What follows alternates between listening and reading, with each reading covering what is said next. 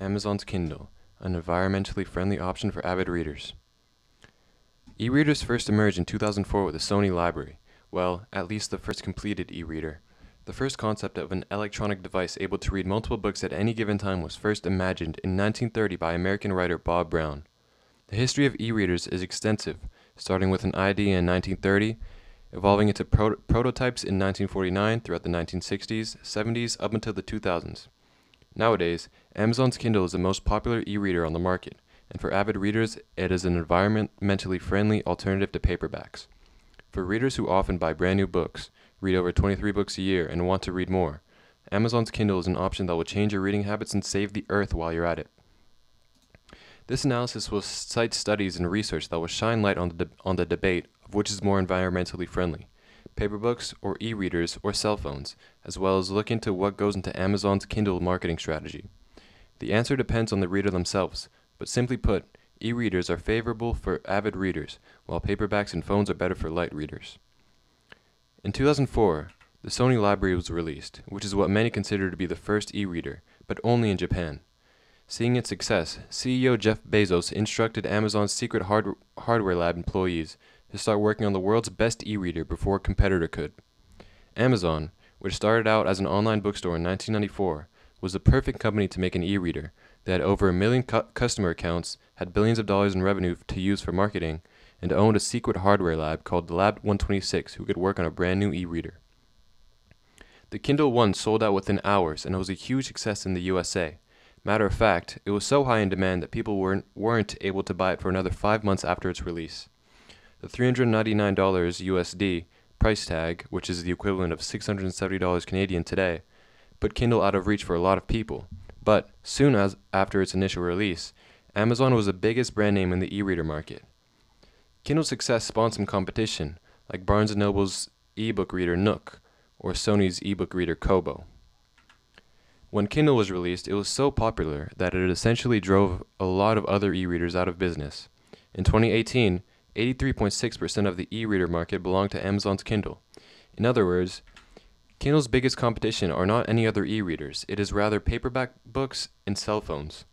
This is because the large majority of books that people read are paper books, and although e-books have been on the rise for a long time, people are reading them on their smartphone rather than a designated e-reader like Kindle. E-readers and e-books still fall behind printed books, but e-books are on the rise. Due to their availability, cost, and efficiency, more and more people are starting to read e-books. The COVID pandemic made people read a lot more.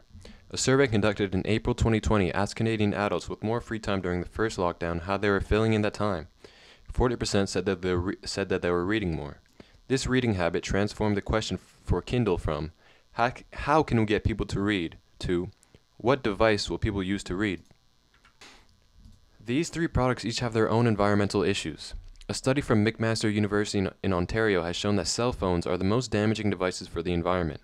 Cell phones consume some energy to operate, but the biggest environmental impact comes from the production.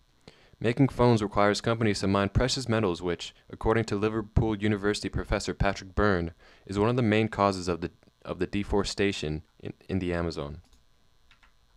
The environmental impact of paperback books comes from the unsustainable amount of trees that are cut for production versus the amount of books that are replanted. For example, on the worldwide scale, humans cut down approximately 15 billion trees a year and only replant 5 billion. Pulp and paper mills are the second largest energy consumers and greenhouse gas emitters in Quebec, accounting for 11.9% of Quebec's greenhouse gas emissions. Could e-readers be a more environmentally friendly option? Initially, e-readers have a much higher toll on the environment than printed books, but having an e-reader is more environmentally friendly if you replace 22 brand new paper books with digital books. This means, for a heavy reader who buys several brand new books each year, an e-reader is a good option. Almost everyone has a cell phone, so why should anyone buy an e-reader? Studies have shown that on average, people who read e-books read more than people who read paper books. People who read e-books read on average about 10 books a year, while non-e-book readers read on average 4 books. E-readers use an e-ink technology, making it less stressful for your eyes to read on an e-reader than to read on a phone. Ebooks make reading efficient and easy, and offers a catalog of books on demand for a cheaper price than paperbacks. Take it from readers themselves. 75% of people who own an e-reader say that they own it because it's convenient, and also 35% of e-reader owners say that they've been reading a lot more since they started reading ebooks.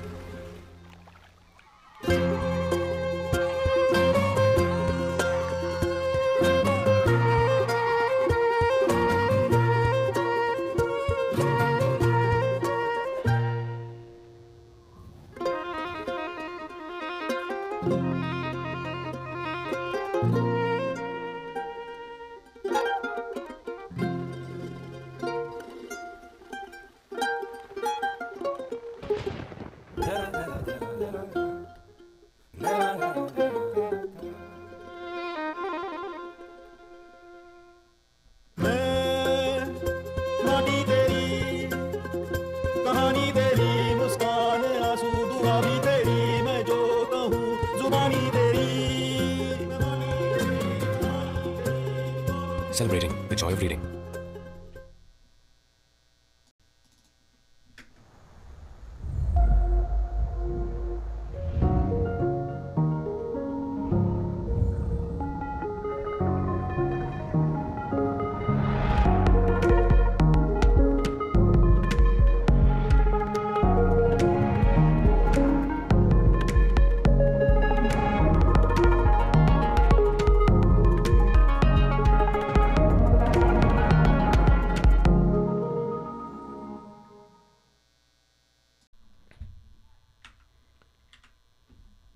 The contrast of the ads are very apparent.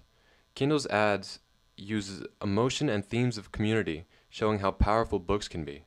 It also shows how easy it is to buy a book on Kindle and then be able to read it anywhere. Kobo, on the other hand, just highlighted the product's quality. Strengths. Kindle is affiliated with Amazon and promoted by them. Amazon, being one of the most popular brands in the world, gives Kindle a huge boost. Weaknesses. An e-reader is not a real book and will never be one. There are a lot of readers who prefer reading on paperback books over e-readers. Opportunities. Climate change. As stated earlier, paper mills are a huge maker of greenhouse gases. Kindle can use this to their advantage by promoting Kindle as a product for readers to help combat climate change. Threats. One threat is people reading ebooks on cell phones and never feeling the need to buy a designated e-reader to read on. Our marketing agency is called the Bookworms. Our mission is to get people around the world to read more, and we believe that Kindle is a great way to get people to do that. 48% of people using e-readers say that they read more while reading on e-readers than paper. If Kindle were to use this in an advertising campaign, they will signal to people who want to read more that there is an easier, more efficient, and environmentally friendly way of reading. According to a Forbes survey of 2,000 American adults, 81% stated that they don't read as much as they want to. Kindle, being a product that makes reading easier and more efficient, makes every aspiring reader a potential customer.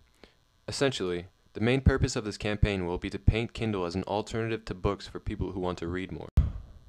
In conclusion, Amazon's Kindle has an incredible potential customer base if marketed to people who aspire to read more, by marketing its improvements over paper books and ebooks and cell phones, in cost, environmentally friendliness, and efficiency. With improved marketing, Kindle will be able to sweep the ebook market in the coming years.